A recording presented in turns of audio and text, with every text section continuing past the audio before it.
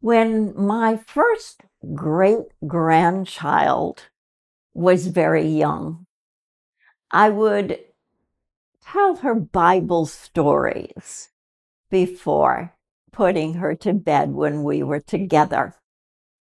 And when we went on vacations and camping trips to the ocean and were in the tent, I would tell her about Jesus.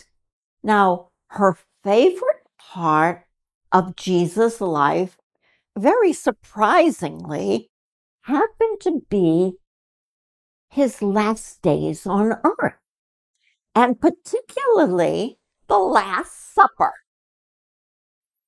When we would tell the story of the Last Supper, we came to the part where Jesus said to his disciples, "One of you will betray me." And she would make me count on her fingers, my fingers, her fingers. Is it I? Is it I? Is it I? Is it I? We had to make sure that all 12 disciples asked the question, is it I?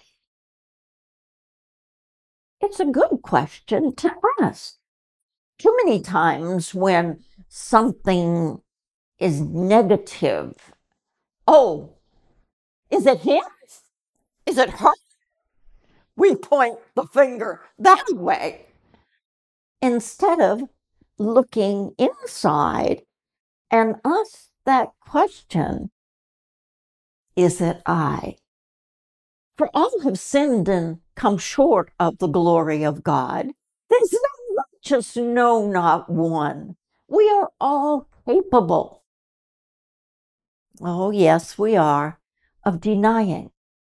So therefore, we need to examine ourselves. We're all capable of betrayal.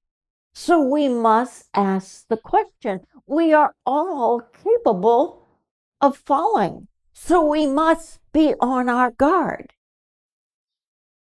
So today, in this short devotional, consider that question. Is it I? And may the Lord search us. Lord, we don't want to betray you. We don't want to deny you. We don't want to forsake you. We want to be faithful even unto death. We want to be true disciples, true followers. So help us to pause and let you shine deep into our innermost being and reveal to us any areas in our lives that need you to cleanse, to heal, to forgive. In Jesus' name, amen.